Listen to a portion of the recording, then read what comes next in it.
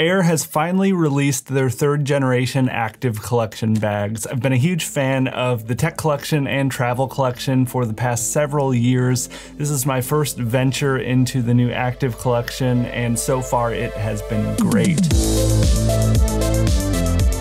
Starting off, let's go over a quick overview. Most of the features and things I'm going to talk about with the Fit Pack here are also going to be relevant for the Duffel Pack, but we'll get more into that later.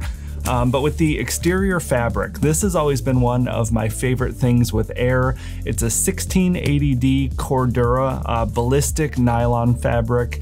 I believe these are the same materials that they've used on all the AER bags since day one. I have the AER Tech Pack one. I'm going on year 4 with it now. I've flown that thing across the country multiple times. I've taken it out in the rain, in the city, in the forest, and the fabric still looks perfect all these years later. So the material on these are definitely made to last, and they look really great as well. You have all StormGuard YKK zippers. They feel great, just nice, rugged, beefy zippers on this. The active collection has 2 water bottle pockets that definitely fit pretty well. The liter hydro flask does fit, but I have recently switched over into the 24-ounce skinny lightweight hydro flask. You could maybe use a bit more depth for some of these taller water bottles, but you're definitely not going to really run into any issues there. And you have some nice elastic so it sticks back and goes into the sides. The capacity of this is just over 18 liters and just looks really tiny. This is definitely going to be a smaller kind of feel and carry than the Tech Pack series, if you're familiar with that. Just for comparison's sake, this is the Tech Pack 2 next to the Fit Pack 3. They look pretty similar in size, although I will say this one, the Tech Pack, is going to have a little bit more capacity in my experience, even though they're pretty similar liter-wise. On the front, definitely the main screaming feature here is just the center zip. I've never had a bag with a center zip. This is definitely something new for me, and I can imagine it's definitely going to be a bit of a divisive style choice. And I was a little skeptical, to be honest, but I've been pretty happy with the way this performs. You know, it just depends on your use case, and we'll get more into that later. Flipping it around on the back though, you have these nice beefy straps. The AER bags are always some of the most comfortable that I ever wear. Really nice, thick, sturdy, lots of good padding. You have good padding and ventilation on the back as well.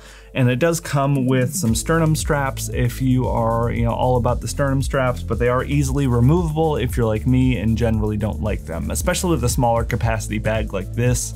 They're just not going to be much of a need depending on what you're carrying. You do also have a quick access pouch on the top here, which is a really nice kind of fleecy, soft, almost sweatshirt type of material feel.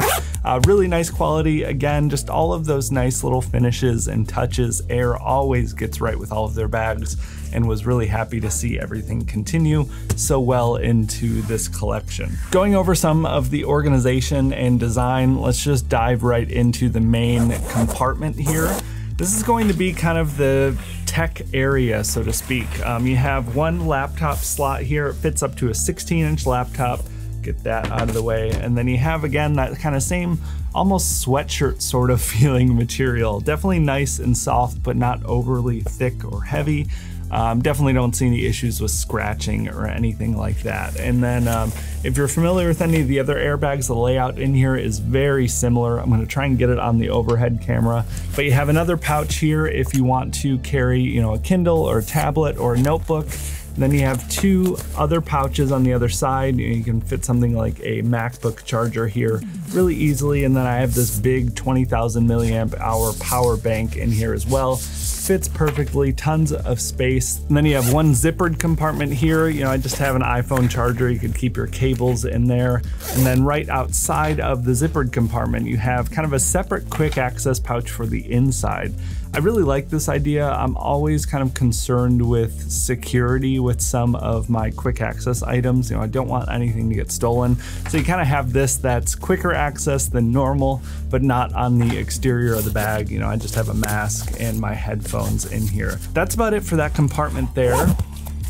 Getting back into this, unique center zip pouch. Like I said, I was really concerned with this. I didn't know how I felt about it. Like I just said, the security aspects, you know, I'm always concerned about someone swiping something off of my backpack when I'm in the city. And this is definitely something that could easily be opened if you're walking down the street. That being said, it's all about how you use the bag and what you're carrying. You know, this front area is not really intended for, you know, expensive tech or anything like that. This is an active pack, so you generally keep all of your tech in the more secure back area. And then ideally, you know, if you're someone that likes to go to the gym or something like that, you know, you throw in your set of gym clothes in here and just kind of have everything loose. Or you could, you know, throw in clothes and a packing cube, something like that. And you have this nice area to be able to grab that stuff quickly. I mentioned there's the 1680D Cordura on the outside. The lining on the interior of the bag is an antimicrobial lining. So if you have sweaty gym clothes, it's not going to stink up the bag or anything else that you might have in the bag. As you can tell, there's not a ton of space in this area, but there is a reason for that. Another specific reason why this might be really perfect for the right person, you have a shoe compartment here, and you can see there's some little ventilation spots there, which is good. You know, again, if you have stinky gym shoes, you can kind of keep those in there and have them air out a bit. But these will fit up to size 13 shoes. I'm a size 12 generally, sometimes 13 depending on the shoe. These are my like trail running shoes I use for hiking, and they are gigantic, and I will say they fit really well in here. The one downside, if you have giant feet like me, you know, if you're putting your shoes in there, you lose a lot of this space in the top area. But once you take that out, you can see, you know, you could pack, you know, an indefinite amount of clothes in this front thing. You know, probably 2 large packing cubes would fit in here without shoes. But if you do have shoes, you know, you're gonna have pretty limited space up front here. I tried this out, you know, with just a basic gym outfit and also just a sweatshirt, like a heavier weight sweatshirt. It was a tight fit, but definitely fit with the shoes. But something to keep in mind if you're wondering which size to get, whether it be the duffel pack or the fit pack. You know, this fit pack here is going to be a tight fit if you have really big shoes and big feet. So that's about it for the design and organization overview. As far as the pros for this bag, like I already covered, you know, you have really high quality fabrics and finishes.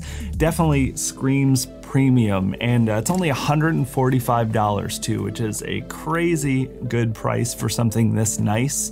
And I really love the aesthetic. You know, if you're into that sort of tech wear vibe, I feel like it fits nicely into that sort of tech wear look, but it's also, you know, professional enough where you could take it into an office. It's casual enough where if you're not, you know, some big tech wear person, it's gonna look pretty good on just about everybody. In terms of cons, I think it all depends on you and your use case.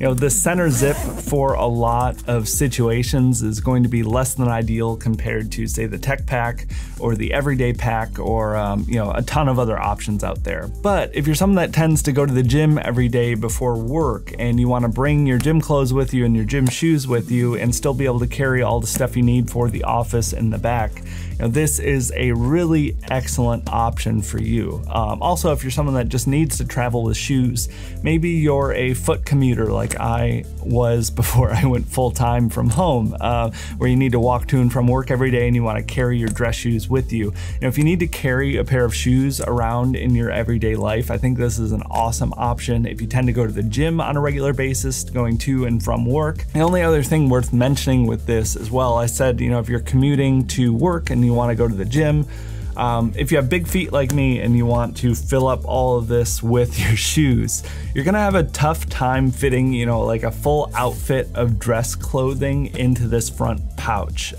Takes up most of the space here, and you're probably gonna get, you know, a dress shirt and dress pants wrinkled if you're in here. That's kind of where the step up comes from this though, the duffel pack. So this is the duffel pack. Very, very similar to this overall, but mainly just larger. You have the same design and layout. All of the interior functions are exactly the same. You just get a little bit of a higher capacity bag.